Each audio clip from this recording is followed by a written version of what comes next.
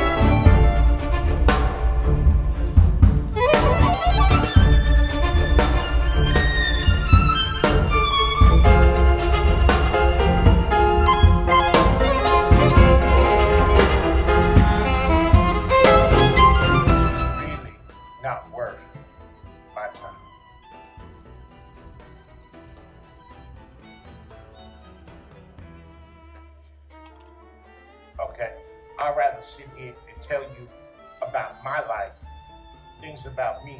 Y'all get to know me. Than to sit here. She's very lucky that people do reaction channels. Because if people didn't do reaction channels for her, she would be a total disaster.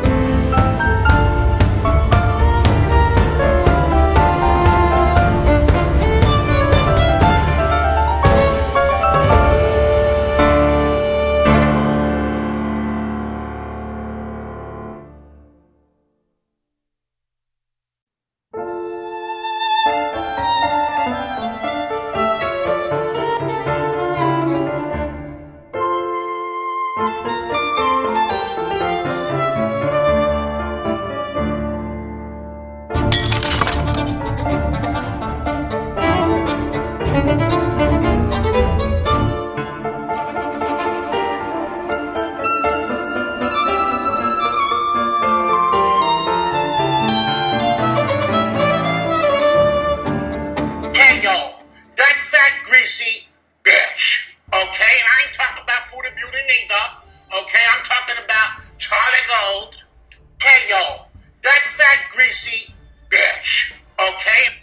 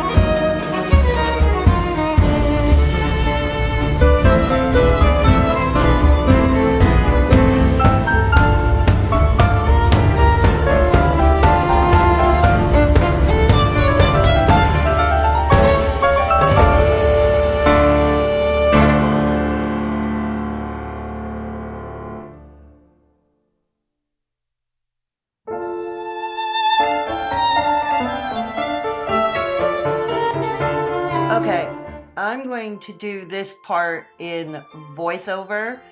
First of all, because it appears Ms Hussy hates the way I talk. Way to poke fun at my speech impediment, dude. Straight talking back, lady.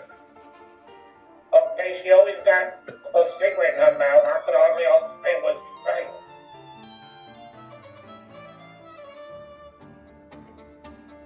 Anyway, I digress. Okay, yes. Here in Canada, these kind of lawsuits are near impossible, unless one is a millionaire or a politician or a political operative or a CEO. And it usually, the object of the suits, the respondents, usually involve bloggers, commentators, journalists. But other than that, over a social media spat, odds are here in Canada, okay, a judge's clerk is not going to put that on the docket. Okay, it'll be laughed out for the most part. And I'm going to speak of my own personal experience with this over a decade ago. So anyone listening and thinking about suing Canadians on social media, you might want to do well to learn this little lesson. Over 10 years ago, I was a political blogger, did political commentary. Now, I dropped a comment at somebody else's website regarding a former senior political operative, somebody from former Prime Minister Chrétien's war room. Okay, I'm not going to leave his name because he kind of reminds me of that Beetlejuice thing. If I say his name, he'll probably appear in my comment section below this video.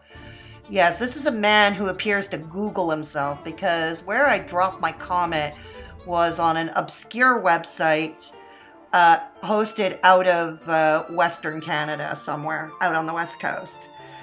And he had to have Googled himself to have found the comment. Anyways, I was careful anyways at the time to use speculative language. There was nothing matter-of-fact about the language I used anyway, because I was extra careful. Nonetheless, New Year's Eve, 2011, yeah, I get an email with the subject header, privilege, from this former operative. And he had told me that he wanted me to retract my comment from my friend's website and on my own website to publish a retraction and an apology to him. Now, as an act of good faith, and I was scared and panicking at the time because I didn't know anything, I asked my friend to remove the comment. But a friend of mine who had experience with this had told me, don't publish or post the apology or the retraction. He's bluffing. And sent him an email explaining that I did this act of good faith, had the comment deleted, had it sponged, and that I needed more time for after the holidays for me to consult with a lawyer. Nonetheless, he still threatened, fine, by email. I did have time. I did talk to a lawyer. Yes, it helps to be friendly with legal secretaries. Anyways, the lawyer had told me that such lawsuits were impossible here in Canada, you know, unless you were of the caliber of this operative even. Although in this case, this operative didn't have any case. Didn't have any case, she told me. And she told me that unlike the United States, there are no Canadian lawyers that practice this kind of litigation. In her words, she said, we'd starve. And she gave a chuckle. Yes, listen. She said, we'd starve. Let's remember a year or two ago when Frank Tufano, another New York YouTuber who promoted only eating meat, he had threatened to sue Canadian vegan YouTuber Vegan Gains. He didn't go anywhere either. Frankie Tufano went crying on his website about begging his viewers to hire a Canadian lawyer to go after Vegan Games. Nothing happened. Why? Because this is how our laws are set up. So if, as for you, Chantal, Foodie Beauty, if you're listening to this, you really don't have much to worry about.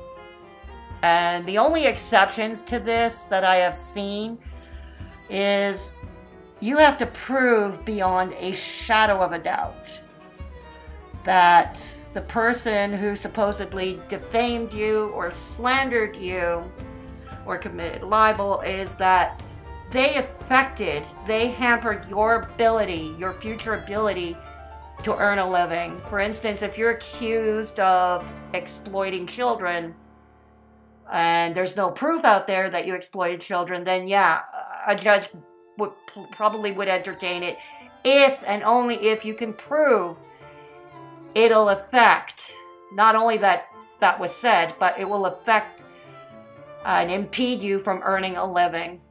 Okay, that's all for this segment.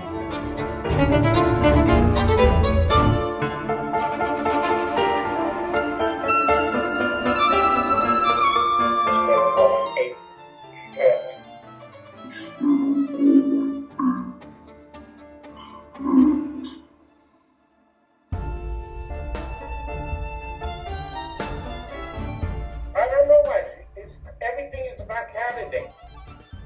Oh, so what I did was I blocked Meg.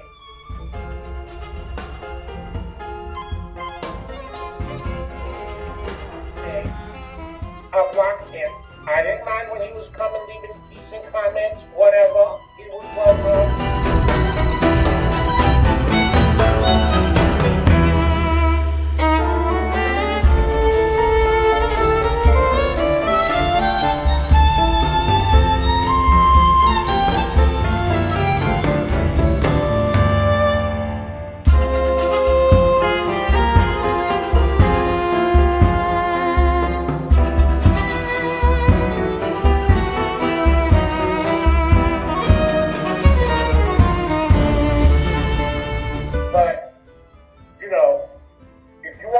Then be fair.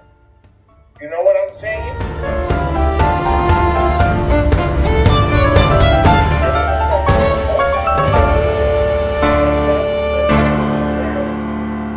Ain't none of them putting in talent. That peanut over there, the walnut or whatever, cashew nut her name is, John. You don't know what she looks like.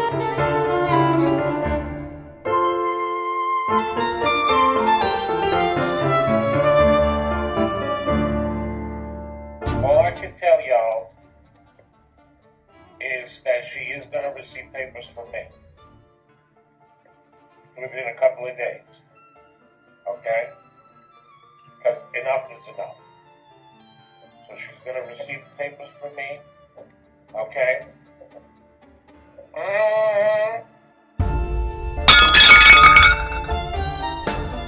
She didn't cross the line.